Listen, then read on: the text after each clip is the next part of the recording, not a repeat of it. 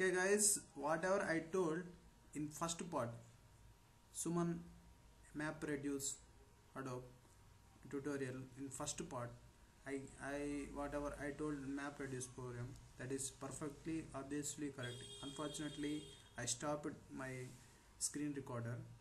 Let us execute, let us show that whatever we are developed, that MapReduce program, same query is same. I am taking here reporting,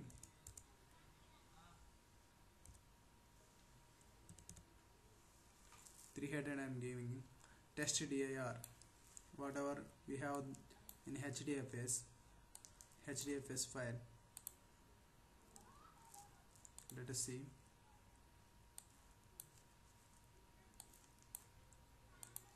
This is our HDFS file, test dir emp1 text, and this is the file. I am showing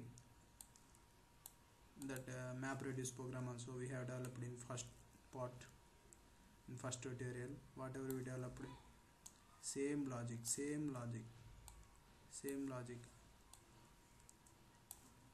we had developed, right?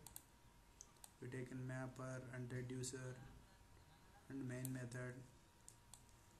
Is all we are going to execute simply one simple command. I already explained, right? I already explained Hadoop jar, we are registering jar com.suman.our my package. This is the class name, this is the input file. For that I given path there in MapReduce. This is output file. Let us execute and simply press enter. Executing successfully.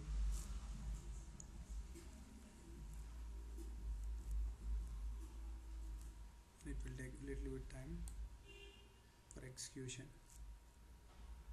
I not done it, I didn't done anything in MapReduce, I didn't done any modification in MapReduce. Same whatever I given in part 1 tutorial, suman tutorial in our MapReduce program, I am executing same that one, same whatever we exported suman MapReduce jar, same that one we are executing here, successfully executed here.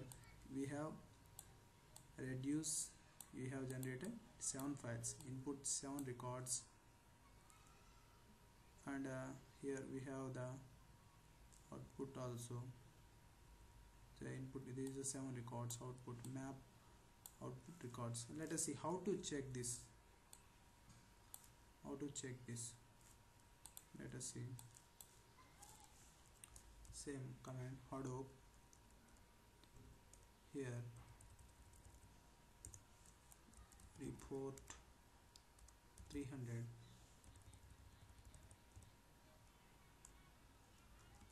ls, then only you can see, right, in their records.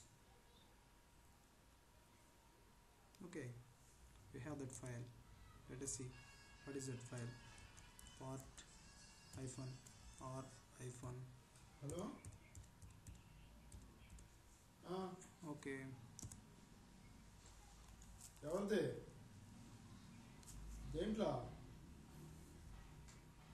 okay, we used ls command, right? That's why it is showing file, it is there or Hello? not.